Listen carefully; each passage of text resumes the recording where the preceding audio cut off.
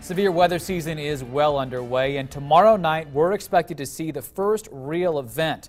Before storms hit, officials say you need to have a game plan. News 18's Brittany Tyner reports knowing the storm is coming is the best way to stay safe. Brittany, how should people treat every severe storm that rolls through the area?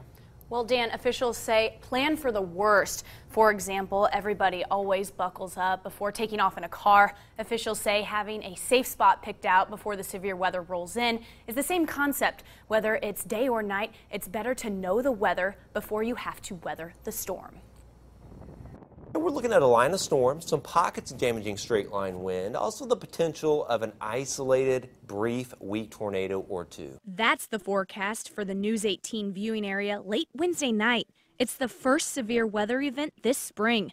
Emergency management leaders say it's important to know when severe weather is on its way before it's too late. Human nature is for people to go outside and look or look out the window, that type of thing.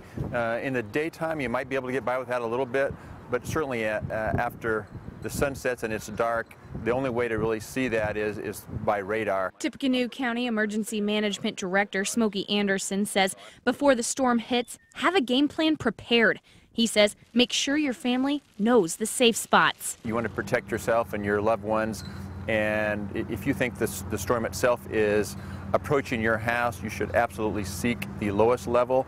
If you have a basement, absolutely get in the basement. If not, get to the lowest level of the structure, an interior room or a closet, typically a bathroom. Anderson says all the warning sirens in Tippecanoe County were tested 2 weeks ago during Severe Weather Preparedness Week. But with a foot of snow falling just 2 weeks ago and cooler temperatures lingering into April, some people may not have been alarmed by the sirens that usually go off in the springtime. I think a lot of people were still in winter mode. Well, this week, you know, it's much warmer. We're in the 70s. Today we hit 80 degrees. So this is a sign that, hey, we are getting into severe weather season. It's warming up. We had thunder and lightning last night.